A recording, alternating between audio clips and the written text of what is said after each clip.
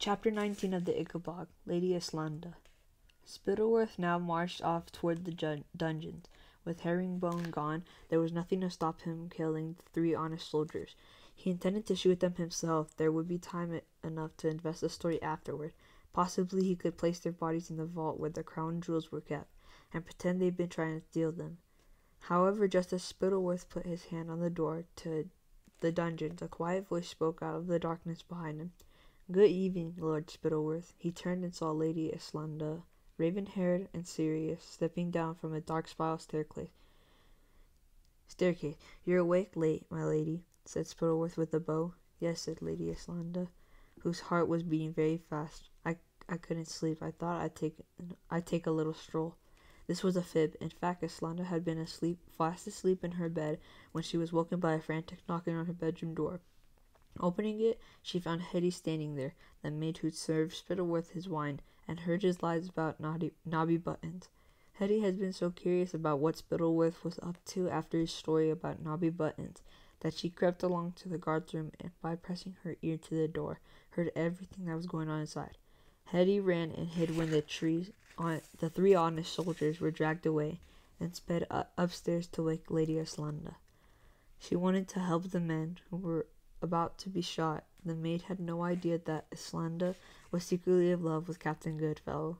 She simply liked Lady Islanda best of all the ladies at court, and knew her to be kind and clever. Lady Islanda hastily pressed some gold into Hetty's hand and advised her to leave the palace that night, because she was afraid the maid might be in grave danger. Then Lady Islanda dressed herself with trembling hands, seized the lantern, and hurried down the spiral staircase beside her bedroom. However, before she reached the bottom of the stairs, she heard voices. Blowing out her lantern, Islanda listened to as Herringbone gave the order for Captain Goodfellow and his friends to be taken to the dungeon instead of being shot. She'd been hiding on the stairs ever since, because she had a feeling of the danger threatening the men might not yet have passed. And here, sure enough, was Lord Spittleworth, heading for the dungeons with a pistol. "Is the chief advisor anywhere about?" Lady Islanda asked. "I thought I heard his voice earlier." "Herringbone has retired," said Spittleworth. "You see standing before you the new chief advisor, my lady." "Oh, congratulations," said Islanda, pretending to be pleased, although she was horrified. "So it will be you who oversees the trial of the 3 soldiers in the dungeons, will it?" "You're very well informed, Lady Islanda," said Spittleworth, eyeing her closely. "How did you know there were 3 soldiers in the dungeons?" "I happened to hear Herringbone mention them," said Lady Islanda. "They're well-respected men, it seems. He was saying how important it will be for them to have a fair trial.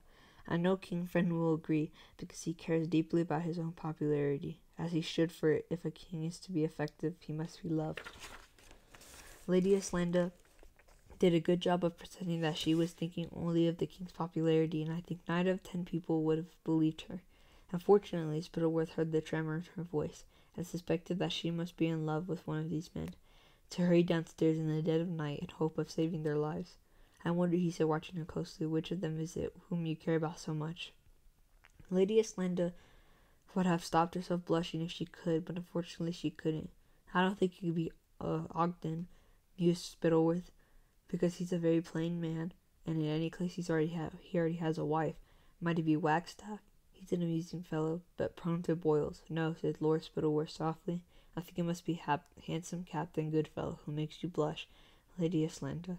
But would you really stoop so low? His parents were cheesemakers, you know. It makes no difference to me whether a man is a cheesemaker or a king, so long as he behaves with honor," said Islanda. "And the king will be dishonored if those soldiers are shot without trial, and so I'll tell him when he wakes." Lady Islanda then turned, trembling, and climbed the spiral staircase. She had no idea whether she said enough to save the soldiers' lives, so she spent a sleepless night. Spittleworth remained standing in the chilly passage until his feet were so cold he could barely feel them. He was trying to decide what to do. On one hand, he really did want to get rid of these soldiers who knew far too much. On the other, he feared Lady Islanda was right. People would blame the king if the men were shot without trial. Then Friend would be angry at Spittleworth, and might even take the job of chief advisor away from him. If that happened, all the dreams of power and riches that Spittleworth had enjoyed on the journey back from the marshlands would be dashed. So Spittleworth turned away from the dungeon door and headed to his bed. He was deeply offended by the idea that Lady Islanda, whom he once hoped to marry, preferred the son of a cheesemaker's. As he blew out his candle, Spittleworth decided that she would pay one day for that insult.